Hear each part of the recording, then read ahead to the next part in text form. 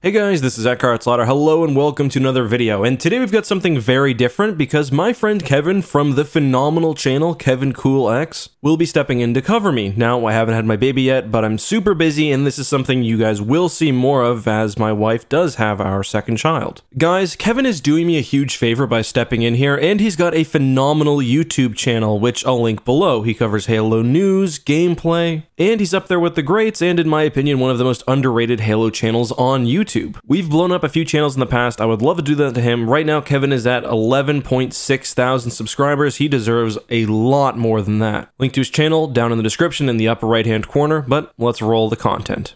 Studio head of Halo Infinite, Chris Lee, has left the project. Now this may sound bad, but we've seen similar situations in the past with other games. So what does his departure really mean? Well, stay tuned throughout the whole video to understand all the details.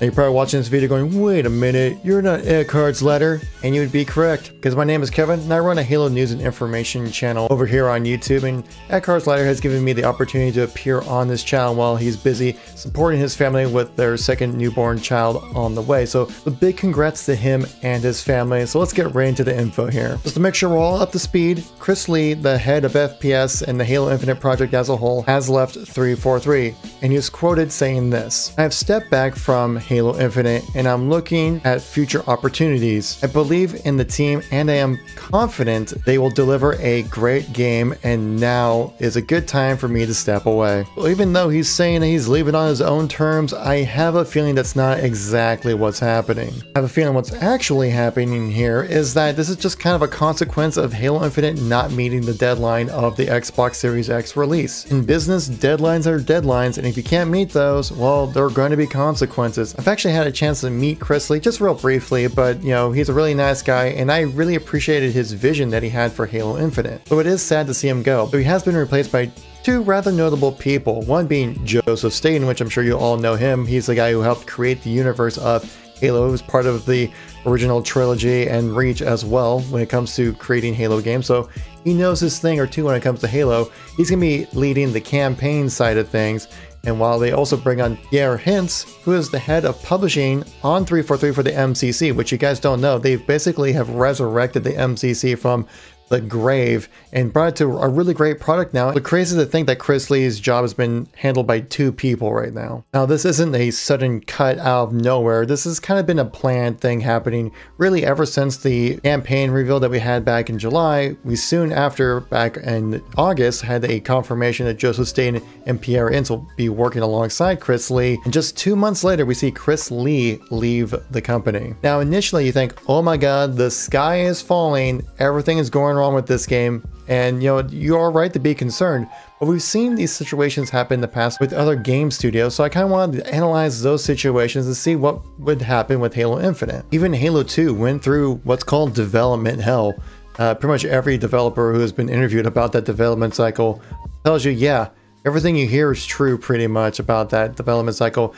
Halo 2 was essentially created in 10 months, which is kind of insane to think about. Obviously, that was back in 2004, and game development is much different, with Halo Infinite being the largest Halo game ever to be created. So a little different there. So there is still light at the end of the tunnel with this development cycle. But other games like Anthem, Destiny, Mass Effect Andromeda, and also Quantum Break have all had their development issues with people shuffling during development cycles. So how did those games turn out? So let's dive right into it. So let's start with the most recent example that we're talking about, Anthem. Yes, we all know it has not really turned out so well, though they did say back in, I believe it was February or January, but they wanted to rework the game, reinvest in it to make sure it's a game that everyone wants to play. Though it certainly went through its shuffling of video heads when it came to the development of the game.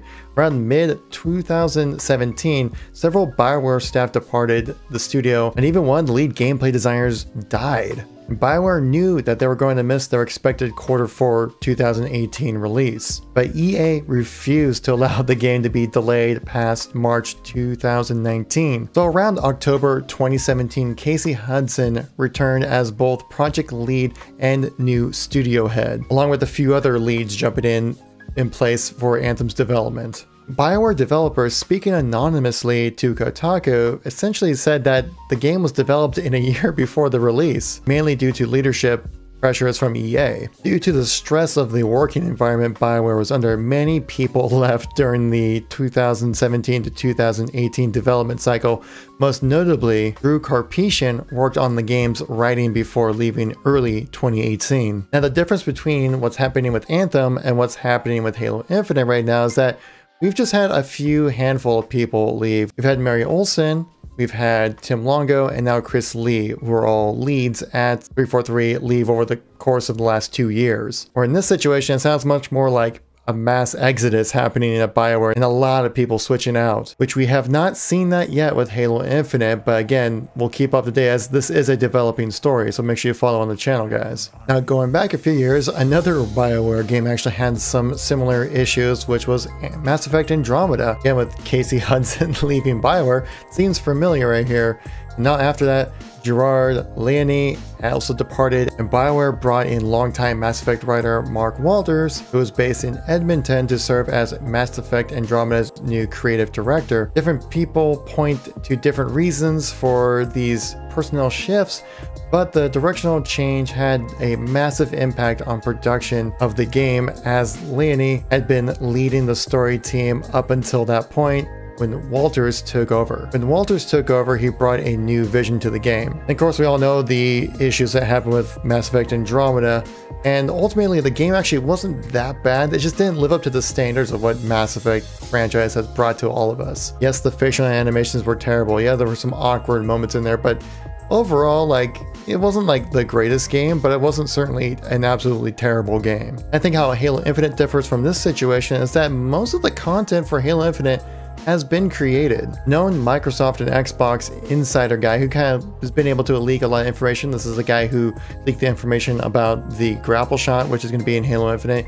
He leaked the cinematic art style that we saw in God of War 4, which seems to be pretty accurate as well.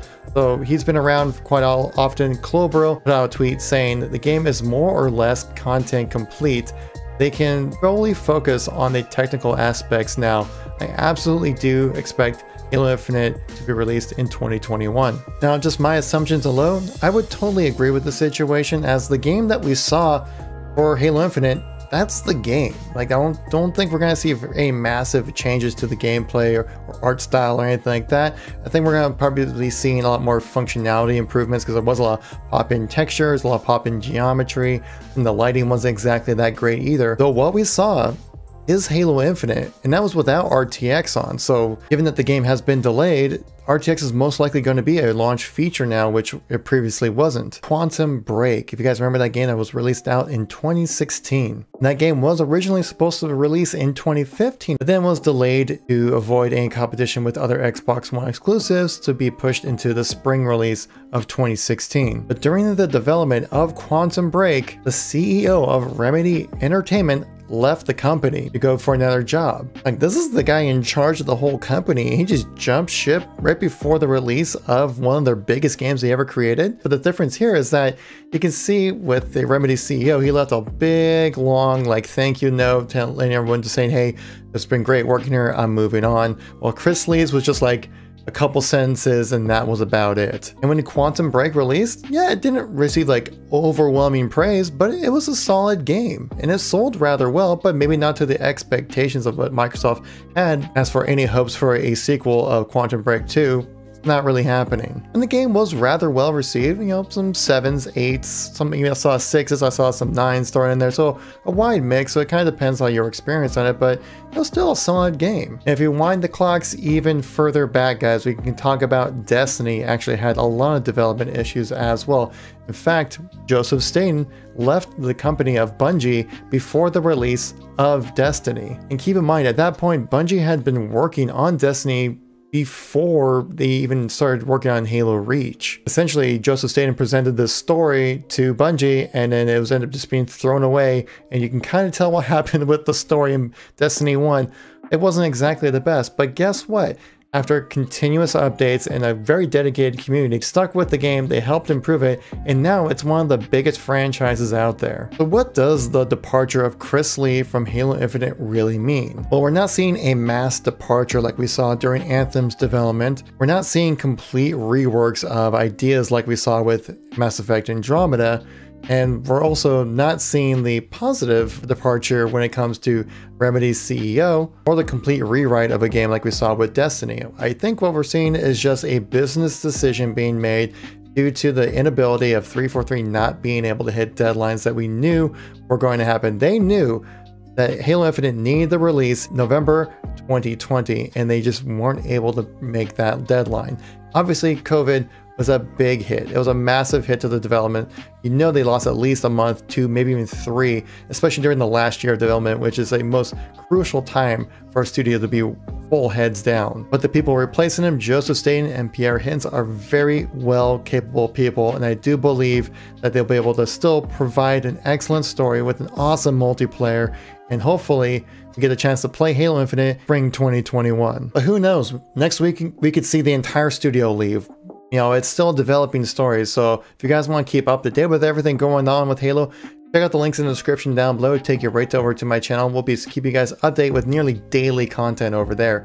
So I really appreciate if you guys want to come by and check it out. Thank you very much, Eckhart's Ladder, for giving me the opportunity to present some awesome Halo information to your community, and congrats on your second child. And to all of you watching, thank you very much for your time. I'll catch you all on the next one. Peace out.